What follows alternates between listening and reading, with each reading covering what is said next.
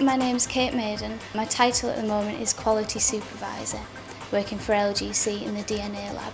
We receive samples from the police forces when someone gets arrested in the form of a swab, which is wiped on the inside of someone's cheek and removes the cells from there. Then we're able to profile that person's DNA and then we report that to the national database. I think the best thing about my job is the variety each day, knowing that we're doing something worthwhile. Initially I was attracted to science from the television. When I went to university I wasn't really sure what area I wanted to go into, so I did biochemistry. I think the socialising aspect of university was the best part for me.